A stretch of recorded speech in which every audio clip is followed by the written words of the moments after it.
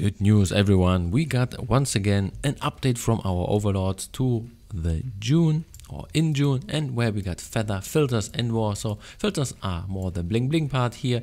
The feather thing is kind of interesting. So this is great for us developers, which use a lot of coding and stuff. So here, very useful thing. And of course for everybody else also. So this is on the outside just a tooltip, but let's go for the first part, which is the exciting new filters.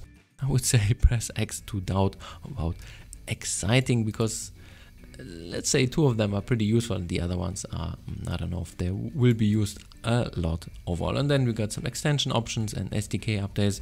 Yeah. So on the outside it looks like a lighter update, but that thing is a beast, and I'm gonna show you why in a few seconds. But let's go into the bling bling part, because why not? So we got first of all our newest filters, which are boxes, and this is one of those obscure filters of which the input, I don't know. So here you can animate them and you can play around with numbers, and then you can blink and I don't know what it's good for. It's kind of interesting, kind of a cheap way to make some backgrounds or whatever. Just once again one of those obscure things which are kind of neat, so why not? But I'm not sure if we can use it for anything. And then we got not color tint but color balance. This is giving you tons of options, so mid-tones and high tones and so on, to change the colors on the fly. Before you just had the color tint with or colorize, so here definitely less potent and less fine-tuning. This is just basically the same thing, but with more options concerning the colors, and then you can actually do a little bit more. So this is pretty cool for more fine-tuning. So this is actually a pretty sweet filter.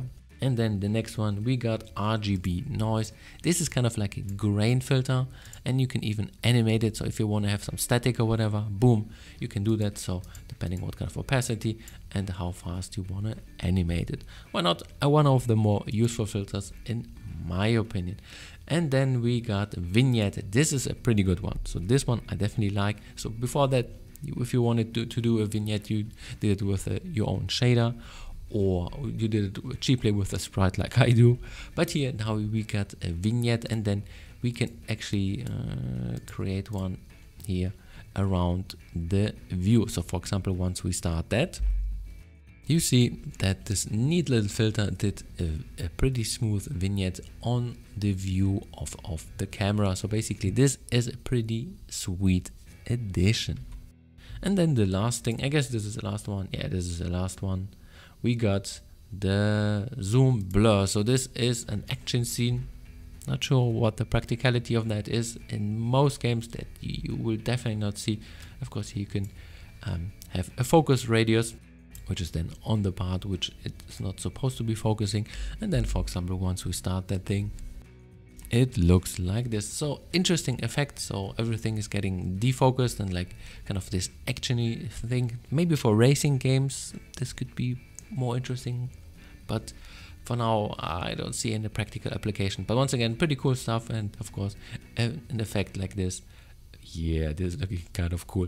So an interesting feature. Alrighty, so let's go to the more important part, which is on the looking on the outside just like a tooltip, but it's definitely more so feather, smart code. It can do quite a lot of things. And for example, one of the most useful ones, so let's say you need some information, I don't know, about your sprite, and then you hover over and then it gives you how it looks like, resolutions, then even for example the original point. This is great for checking out stuff, or for example if you see code or a script, so for example draw sprite tile or whatever, what does it do? Then it gives you a quick explanation, and then what the parameters which are in there actually mean. So very useful stuff. And of course you can do a little bit more if you like. So for example, if you see let's do that away because I did it once again. For example, if you see view set, and then this is an internal thing, then you can press F3 on that, and then it will show you where it actually is being used. So this is pretty cool. Or for example, if you, that would be just well for the object camera. But let's say you want to see like, where is it else used? So we just press, what is it, Shift and F3, and then you will see a list where that thing is being used in as a list, and then you can actually check it out. Hey, where is it? So once again, pretty neat functionality to search for stuff inside, well, this thing. And of course, if you check it out and then you're like, you just hover over and it doesn't show, you like, what up indie, have you been lying to me?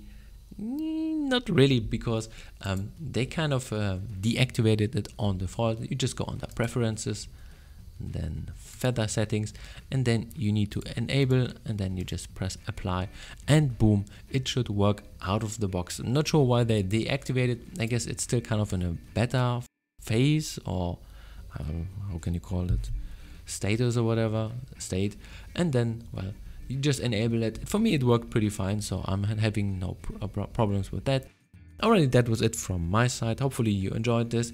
Not sure, before I end this video, if there are any performance issues. On the last one there were some concerning, what was it, scripts, they didn't work out.